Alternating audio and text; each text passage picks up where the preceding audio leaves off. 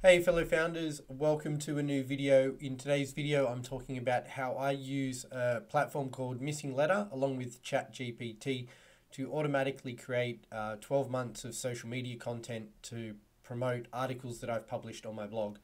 So I'm just on the MissingLettr website. If you're not familiar with the platform, it's similar to other tools like Buffer, Hootsuite, etc. But when I purchased MissingLettr, this is a number of years ago now, one of the main things that they really focused on was the ability that you could provide them with a link to a blog or an article, and it would automatically go and create around 9 pieces of content and automatically schedule those over the course of a year so that you can constantly kind of reshare your content without necessarily thinking about it. Now, obviously, when you write a blog post or an article, it's not just valuable for that one day. It should hopefully have value for your readers for many, many months, if not years. And MissingLettr was a platform that allowed you to very easily schedule this content out over time. So I'm just going to close the incognito window because I just wanted to start on their landing page there and go into my dashboard. So when you come into MissingLettr, basically you will be able to see on your dashboard some of the activity, past performance, etc. But what we're interested in today is campaigns. This is a tool that I've kind of been using on and off, and admittedly I haven't put enough effort into it recently, but now I really want to start using this in a lot more consistent fashion, and I've found a little bit of a way to do that in a streamlined manner. So if you go to drafts, you do have to set up prior, basically pointing your RSS feed from your blog to MissingLettr so that it knows to be able to pull in all of the content over time. Also need to set up the different social channels that you want to push to. I won't cover that in this video, that's not the point of it. I do just want to talk about how I use ChatGPT to enhance the capabilities that exist within MissingLettr. So if I go to set up campaign, what you'll see is that MissingLettr, first of all, provides you with the ability to select the different hashtags that you want to use throughout the campaign. Now, if you go through this process and use it automatically, what MissingLettr will do is automatically create these tweets for you. Now, it might seem a little bit counterintuitive, but I'm actually going to delete all of the hashtags. I'm also going to delete all of the media because I prefer just that the media shows the the URL itself and the image that comes along with the URL. So I'm going to delete that. And here you see all of the quotes. So what MissingLettr does is it searches through that article and kind of picks out sentences or quotes that it thinks are interesting and hopefully going to drive some engagement with your tweet.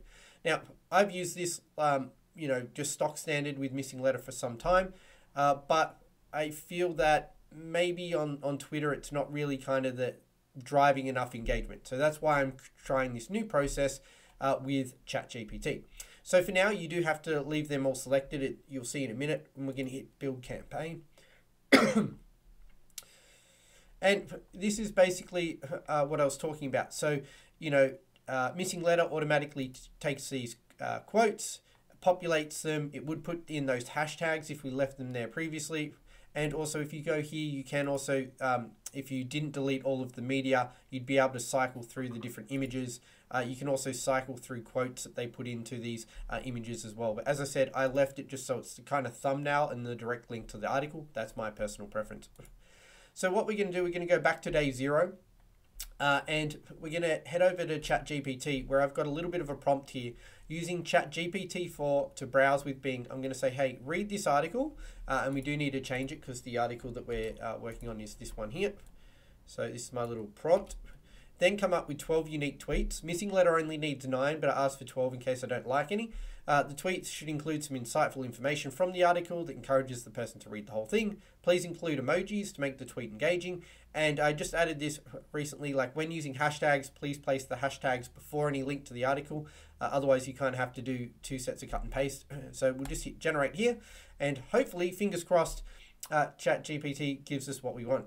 I have found a little bit of a weird, bug in that if you cut and paste that same prompt multiple times within one chat, ChatGPT gets confused and sometimes it starts answering it a completely different way. There we go, we hit an error. I'll try and regenerate and hopefully this works. And I'll show you that error a little bit later on if we get a chance. So I'm just going to wait for this to generate. taking a little bit longer than expected.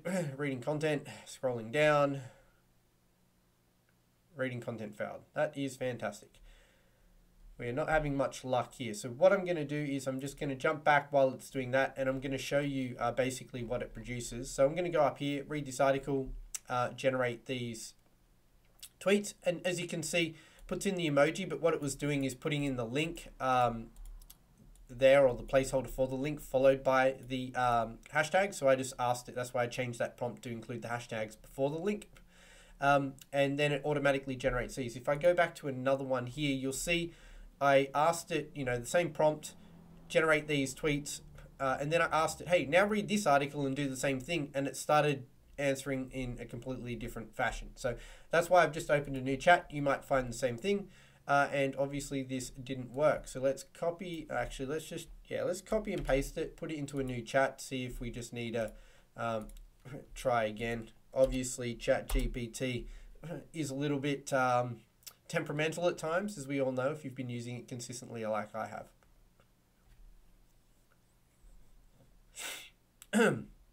Sorry, I got a little bit of a cold still, so apologies for the crackly voice at times.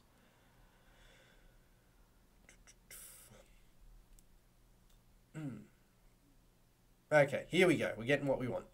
So let's just, it has included a hashtag there in the body, so we'll copy that one as a starting point.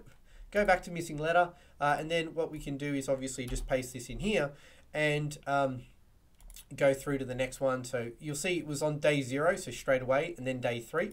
And then we'll just take our second one. I'm not going to go through all of these for the purpose of time, but I do just want to point out one thing. So here we can see, like, this is the standard quote that it took. AI-driven algorithms can analyze customer data and provide insights into their needs and preferences, leading to accelerated sales cycles. Not really something I'm going to click on if I read that, right? This, in my opinion, is a bit better. An efficient B2B sales process helps in identifying issues and taking corrective measures for increased revenue. Don't let inefficiencies eat into your profits. Learn more. Okay, like, again, it's not you know, the best tweet you could create if you were manually writing this, but hey, it's a lot quicker than having to manually come up with 9 or 12 different tweets. And compared to the out of the box ones provided by MissingLettr, I do just feel it's a little bit more engaging, especially when it includes the emoji. So now you can see we've gone to day 7. We'll just paste in one more. Hey, navigate the complex maze of B2B sales. Innovate and improve customer experiences for driving revenue growth. Start by understanding your sales operations. Read the guide. To me, that's pretty, you know, it tells me what I'm going to get when I read this article. It's a bit more engaging. It's got the emojis, and it might prompt me a little bit more to take action. So I'll just skip through the next couple of days. So you can see day 30, day 90, day 180, day 270, and then back to day 365. So that's, sorry, not back to day, 2 days 365. So we've kind of come to the end because we then go back to day 0. But you can see there it's automatically creating that a year-long cycle of content that you can use.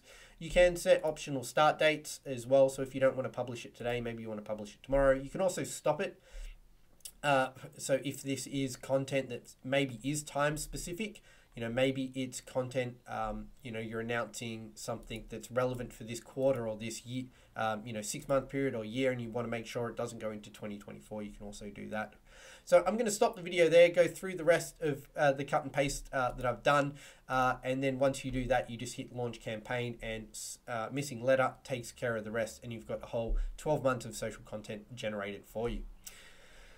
Hope that was of value. In one of the follow-up videos, I'll kind of report back on this little bit of an experiment and see if using ChatGPT prompted tweets with MissingLettr provides better results than the out-of-the-box ones that MissingLettr does. Comment down below if you have any thoughts, opinions, or strategies on how we can up our social media game, and I'll catch you in the next one. Thanks for watching.